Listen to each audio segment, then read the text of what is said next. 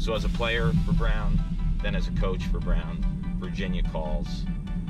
What was your reaction? I had the opportunity to look at the Penn State job in 2010 and really wrestle with the emotions of leaving Brown. In 2010, I wasn't ready.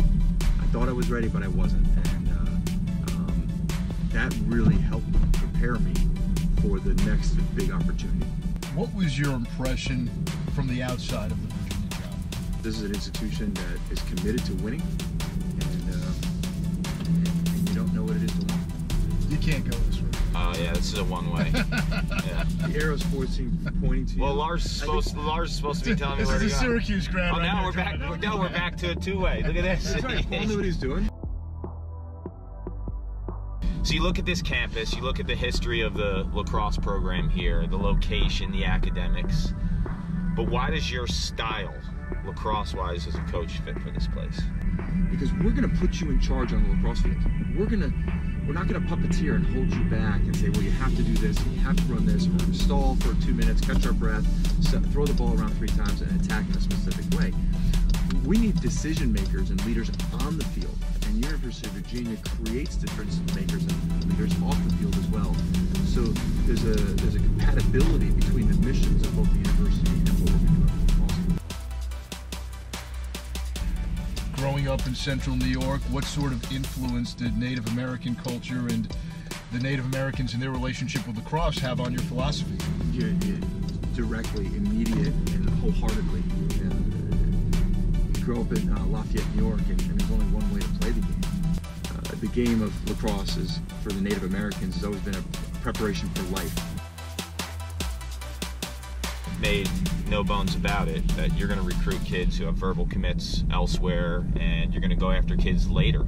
Why do you think that system and process will work? Lacrosse savviness is so critical with our system. I can't discover that with an 8th or 9th grade man.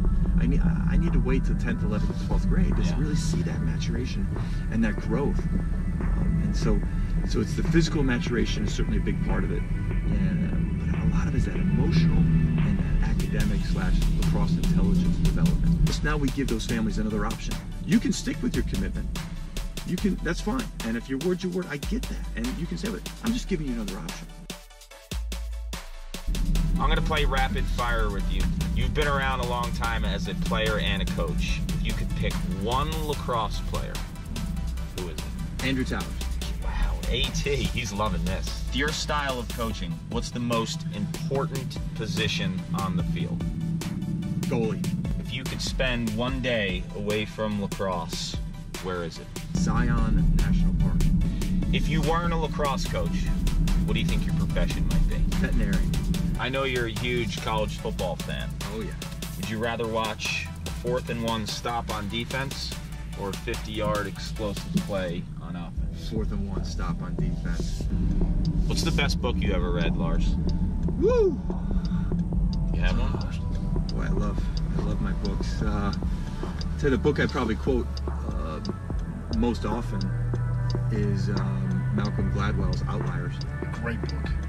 You boys ready to eat? Yeah. Lars, you have any pull here? I don't.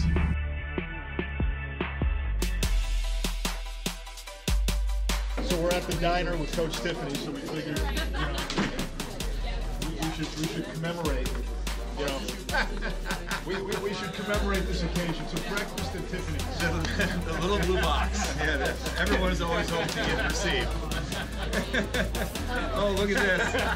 Oh, this is wonderful. Sterling silver. Vintage Cavalier Diner. Vintage Sterling silver. When did you become a vegetarian? Vegetarian. 1991. I moved out to California. 1991. Wow. No, I'm over 25 years now. I grew up in a bison ranch, the Tiffany buffalo. Which is about the polar opposite.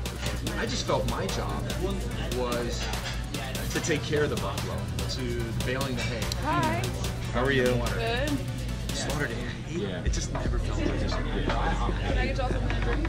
How am I going to eat breakfast with two vegetarians? You're totally, you guys, are you going to give me dirty looks? You're totally, No, breakfast is easy to be vegetarian.